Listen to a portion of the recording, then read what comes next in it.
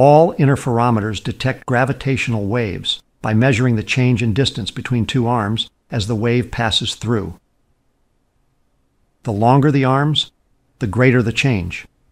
With shorter arm lengths, we get smaller length changes. At some point, noise levels will prevent wave detection. Current Earth-based interferometers have arms around 4 kilometers long. That's 2.5 miles. This length limits detector sensitivity to shorter wavelengths. Newer, larger Earth-based interferometers are in design and development.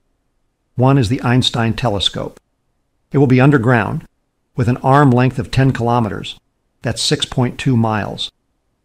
Construction could begin as early as 2026, with the goal to start observations in 2035. Another is the Cosmic Explorer. Its design features 40-kilometer arms. That's 25 miles. This length will enable the detection of millions of gravitational waves per year. It is also planned for operation in the 2030s. There is one additional planned project for the 2030s. This one will create an interferometer in space called the Laser Interferometer Space Antenna, or LISA for short. It will consist of 3 spacecraft arranged in a triangular formation that follows the Earth from the L1 Lagrange point. Each arm is 2.5 million kilometers long. That's 1.6 million miles.